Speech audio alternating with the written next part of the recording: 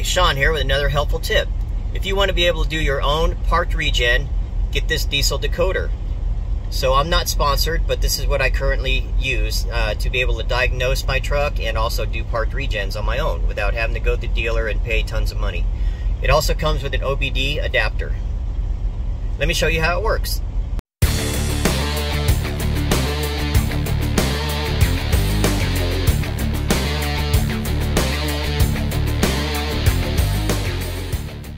So first thing you need to do is plug it in, making sure that this tab is aligned with the slot in your adapter.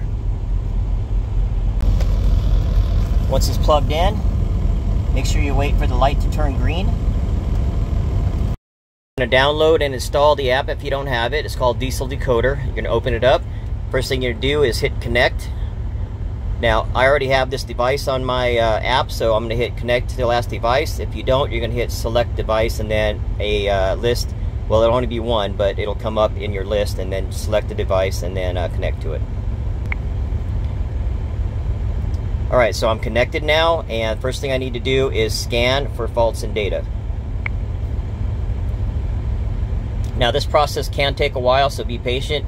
There's like 500 something modules it's scanning. Okay, as you see, that took about 10 minutes to get through all of the scans. So it's pinging all the modules and getting a response from all the sensors and all the data that it's asking for. So that's why it takes a minute. Now, once the scan is done, you're going to go back and then you're going to go to whatever you want to here. So right now, I want to look at my fault codes. So, all right, so as you see, I've got no fault codes found, which is a great thing. And let's go look at live data now. Let's look at vehicle data.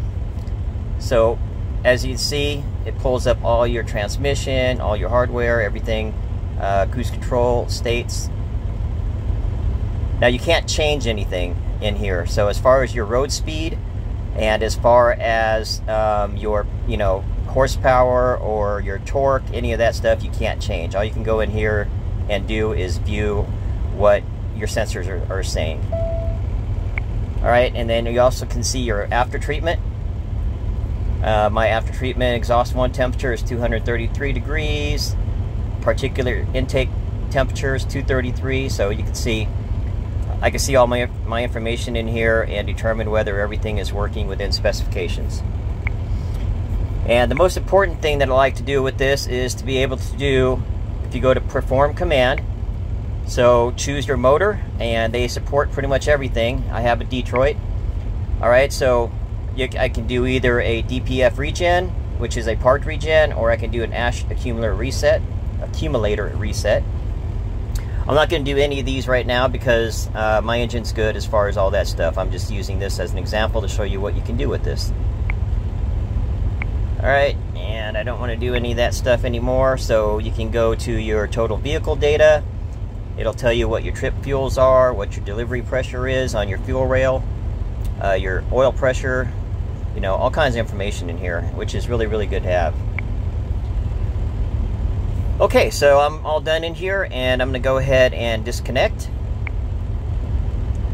Device is disconnected, so I can go ahead and unplug it now. So like I said, I'm not sponsored, but this is what I currently use, and it was about $350. So if you go to the dealer and have them do a regen on your truck, it's going to cost you roughly that same amount. So if you buy this, you have it, you own it, and you never have to worry about paying the dealer to do a regen on your vehicle again. And the other bonus is you can see what all your parameters are for all your sensors. And if you have a fault code, there's a link to a website you can go to. I think you got to pay for it monthly, but it basically gives you troubleshooting information on how to diagnose whatever's going on with your truck. So I hope this helps, and I will leave a link to it in down below. And if you have any questions or comments or anything, make sure you put it in the comment section, and I'll try to answer it the best I can. Thanks for watching. Bye.